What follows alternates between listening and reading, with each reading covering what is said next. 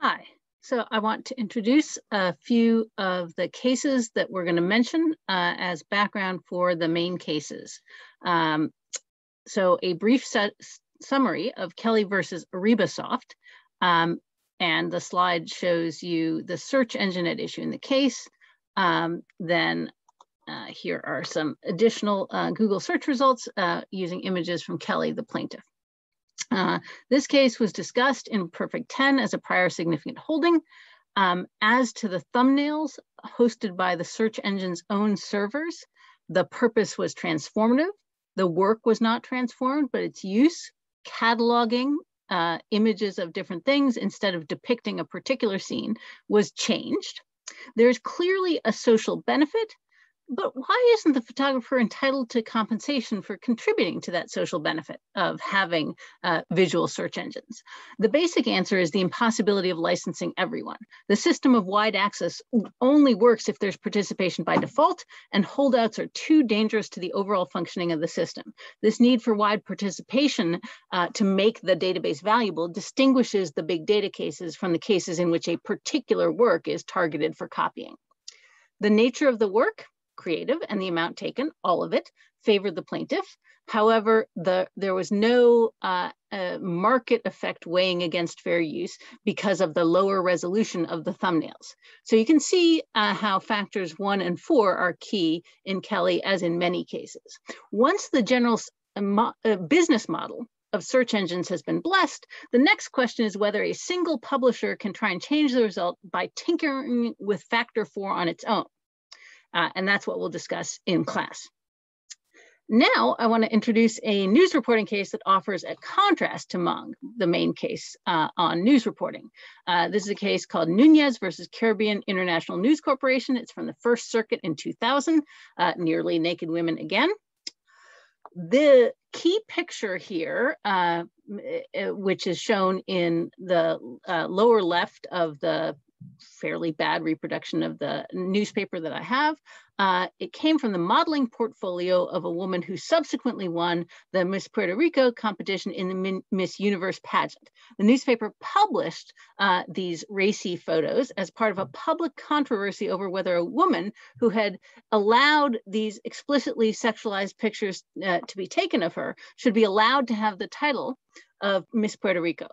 The photos had been distributed freely to entities that might hire her to model for them. The First Circuit held that the use of the photos in a news story about the controversy caused by the photos was fair use. The purpose and character of the use was commercial, but it was also for news reporting. If you believe the preamble's list of favored purposes should matter, there's some pro-news discrimination built into the fair use analysis. You might consider this a contrast to the Nation case, and we'll also talk about whether it's meaningfully different from Mung in class. The pictures hadn't been published in the usual sense, but they had been disseminated according to their standard uses. So the right of first publication in some sense had been exercised. The court then found that the use is transformative because it changed the initial purpose of showing her modeling talents to reporting on the controversy.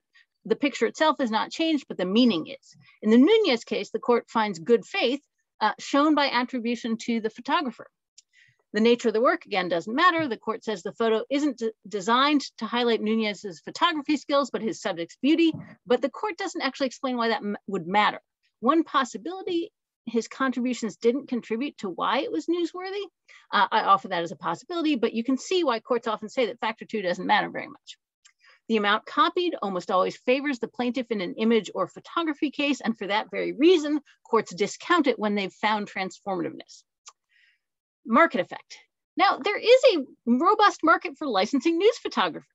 The court doesn't explain why the plaintiff in Nunez isn't entitled to participate in that, but perhaps the best answer is that the photo was created for a different market entirely. Although that doesn't fully explain all the news reporting cases, especially we're seeing now for online publishing.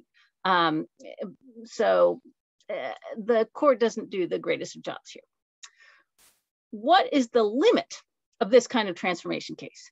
One possible limit is if the story is just about the subject of the picture, then using a picture of the subject is not transformative, Rather, it's substitutionary for the market for news photography. So you hire someone to go out and get a picture of the subject. We can discuss in class whether this is a workable limit and whether the photos in Monge were the story, as they were in Nunez, or whether they merely illustrated the story. And I'll show you another example of the potential difficulty. Suppose a tennis player posts an old picture of herself on Instagram to announce her retirement from tennis, and then a newspaper embeds the Instagram post in its story about her announcement. Is the picture itself part of the story or not part of the story? In this case, the court found fair use for purposes of reporting on the story generated by the Instagram post, but courts are kind of feeling their way around with it. I'll show you some other examples of recent photo fair use cases, which are exploding, and see if you can detect any pattern. So this is a case with the same result as in the previous case. It's fair use because it's reporting on the story. An article about the backlash to an article about a guy who says, why I won't date hot women anymore. Fair use on a motion to dismiss, where the defendant used a screenshot of an article, including roughly half of the relevant photo, and it is the top half. This case, Schwarzwald versus Oath, is an altered photo of John Hamm commenting on the ridiculousness of people caring about John Hamm's penis. So we got a man here for a change. That's fair use. Murano versus Metropolitan Museum of Art. This use of the photo was fair use for a museum exhibit, given its focus on the history of the guitar rather than on the musician. So that's transformative. Harbus versus Manhattan Institute for Policy Research granted a motion to dismiss on fair use, where the use highlighted the defendant's own research and educational mission as subsequently reported on in the news story. But they aren't all wins for the defense. So this is a case finding that unauthorized use of a paparazzi photo by a clothing designer in its social media to show off a model wearing the designer's clothes, that is not fair use. It's not transformative. It's what the paparazzi photo is for. Likewise, there are similar cases holding that the news use of newsworthy photos by amateur photographers are not fair use. Interestingly enough, the relevant photos are now also often freely available to the public because the courts often include them in their opinions. This is my tentative attempt to characterize the pattern, though I emphasize that none of the decided cases say what I'm about to say. People in the business of making and using photos as part of their ordinary operations have to pay for photography, but people primarily in the commentary business, like think tanks, don't have to pay and can make transformative fair use. Given what was said about market harm in Sony and then Campbell, with the burden on the defendant, including on the market harm factor, the obvious thing for copyright owners to do is set about making a record. And the only limit point on this may be what courts characterize as an acceptable market or not. So I think tentatively, you see that emerging in the online news photo reuse cases, where the courts are basically trying to create a normative limit on who's supposed to pay and who isn't. But I don't think that it's fully settled. And in other areas, market analysis has worked differently. So I want to talk about a key development as a background to the Georgia State case in the reading. The Copyright Clearance Center offers blanket licenses to copy, and apparently I ditched my slide about that, but the CCC gives you a license to copy any articles in its repertoire. You pay based on the size of your business. It got started when photocopying was the key mechanism of copying, but it now also licenses digital copying as well. How do you know whether something is in the CCC's repertoire? Maybe you can look it up, but in fact, sometimes the CCC licenses things it doesn't actually have the right to license. At least that's what photographers say about its licenses to copy magazine articles that include photographs. One argument in favor of the CCC model is that in the absence of use-based licensing, the only way for publishers to capture some of the benefits of copying is to charge high prices, especially to libraries. And ready copying makes journals more valuable to libraries. So libraries should be willing to pay higher licensing fees to the CCC. Academic journals in particular have long been very expensive, and the price didn't go down any since decisions supporting licensing mandates and supporting requiring resort to the CCC, despite the new revenue source. In fact, prices have continued to increase much faster than inflation. So in one key case, publishers sued Texaco to require Texaco to take a photocopying license from the CCC that would cover photocopying individual journal articles. The Second Circuit Court of Appeals found that individual non-coordinated copying of articles of interest to individual Texaco scientists was not fair use because it was not transformative. The articles were being used for their original purpose of informing scientists. But primarily, the court was influenced by factor 4. Texaco's unpaid copying interfered with the right to license such copying, so Texaco needed a CCC license.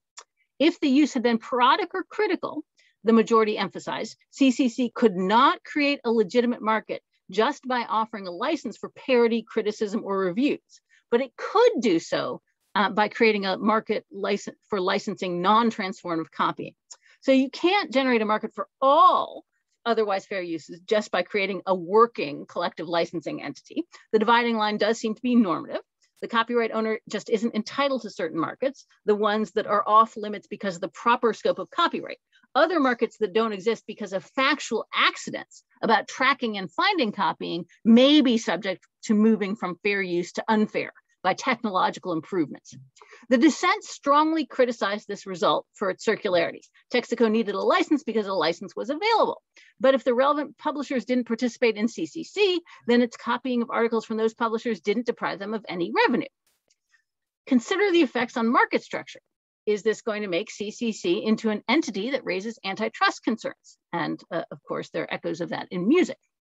Functionally, Texaco looked like it mandated a form of collective licensing. If you want to get paid, you must join a collecting society. If a copyright owner doesn't join a licensing society, then it is probably uninterested in capturing revenue from individual copying. And maybe it is also fair use for that particular work because there's a market failure for that work in that the owner inexplicably failed to participate in the market, which is the collective licensing society. That practical compromise worked for a while, but the internet changed things a lot by making individual uses more findable.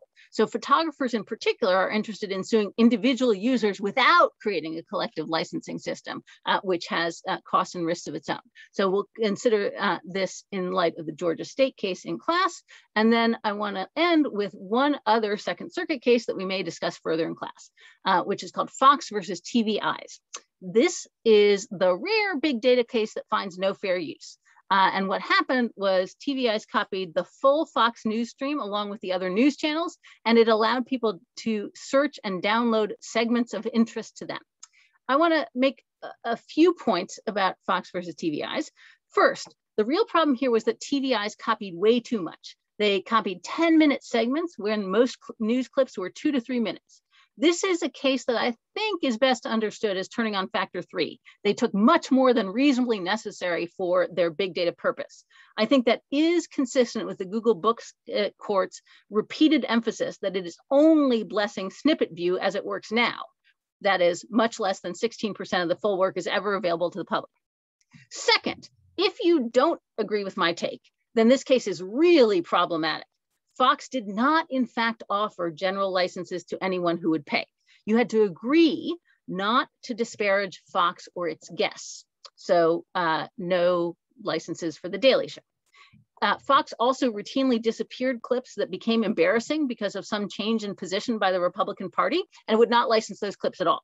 Its licenses were therefore not a substitute for precisely the uses that fair use would protect most vigorously on an individual level. And they weren't even good for aggregate searching because of the deliberate holes put in the record, which TV Eyes helped fix.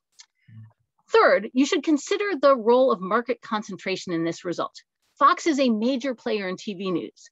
The top 4 book publishing industry players account for nearly 20% of total industry revenue. Fox on its own has a bigger market share than that, making its claim of market harm more plausible. But one might find that disturbing because that kind of market harm analysis rewards oligopolies or monopolies by decreasing the scope of fair use of their works, because it's so much easier for Fox to create a licensing market than it is even for Hachette. So we will discuss these issues further in class, and I'll see you then.